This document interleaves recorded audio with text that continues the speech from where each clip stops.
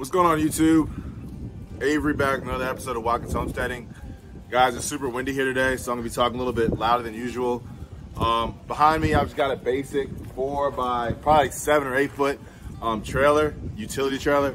I use it to kind of just haul soil, mulch, my dirt bike. But as you guys know, we are preparing to get some pigs, so I've got to use it to haul them from the farmer back here. So I've already started. Just throwing up really some scrap 2x4s and other just scrap wood I had laying around to kind of enclose it a little bit. I'm gonna get some livestock panels and kind of tack them on the other 3 sides of it and then just build a back door. So honestly, quick video, just stuff that you have laying around on your property already that you can use to just enclose a trailer rather than renting one or buying one. What's going on YouTube? Avery back with another episode of Watkins Homesteading.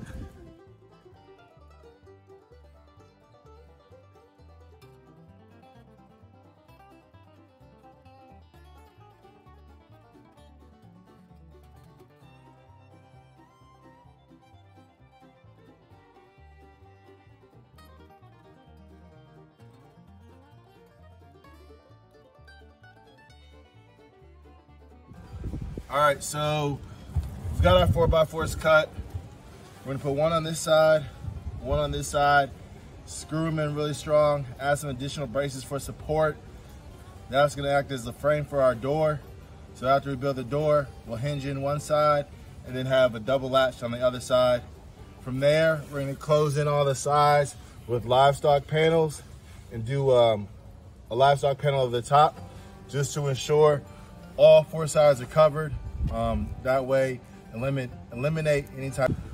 All right, so we've got our 4.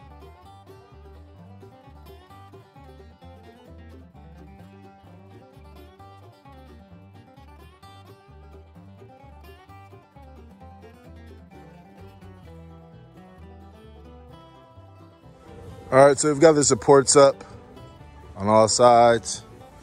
We've got the door frame put in. Got a 2 latch system, latch here, and a swivel lock here, the bottom, good to go, you know. And when returning it, move this out the way.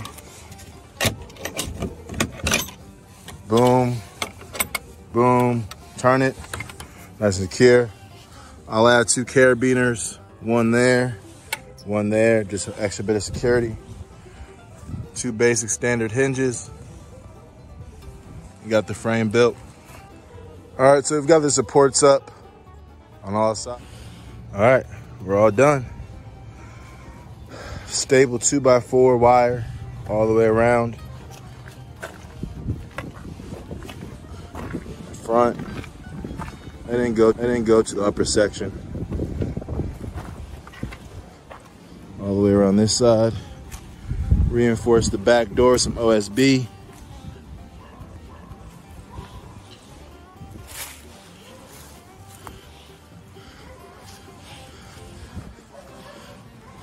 And all inside, 2x4 wire all the way across. So again, guys, as you saw, the trailer's done.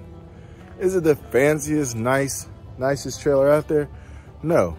But it's gonna do the trick, it's gonna do the job. I built this whole trailer,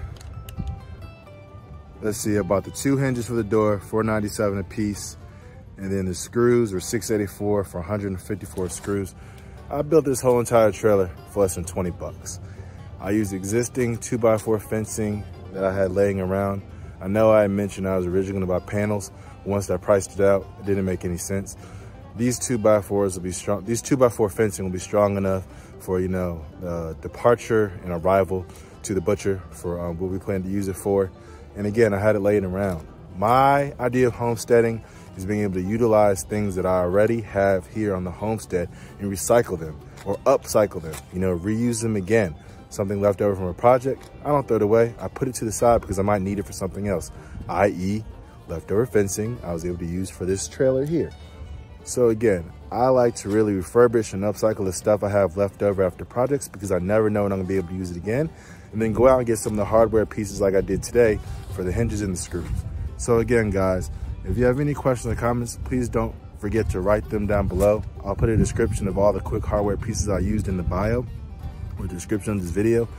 And please take care of yourselves, and I hope everything is going well where you guys are. Take care from Watkins Homesteading.